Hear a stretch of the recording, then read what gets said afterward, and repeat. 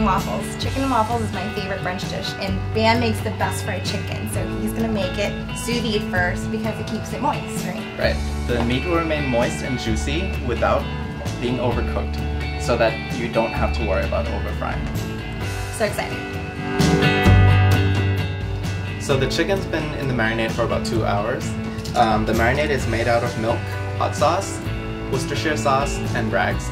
It's a soy sauce alternative.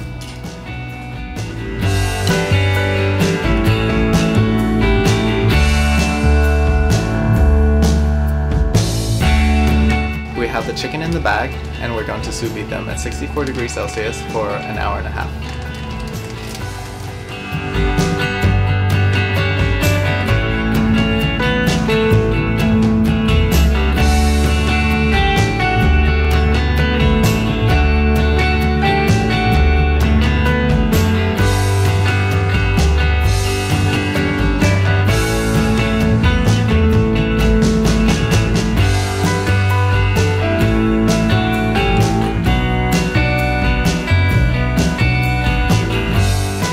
Start frying at about 160 Celsius, but since we've already cooked the chicken, it's okay to fry it at much higher temperature to get the outside as crispy as possible.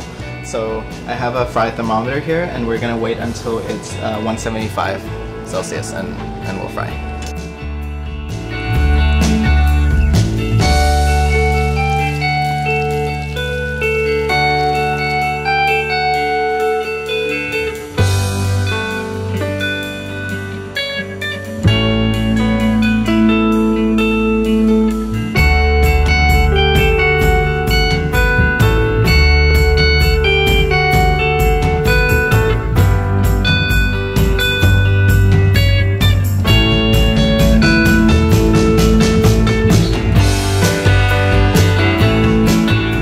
Check it out.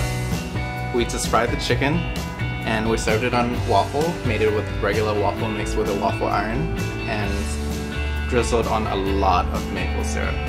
It's really good.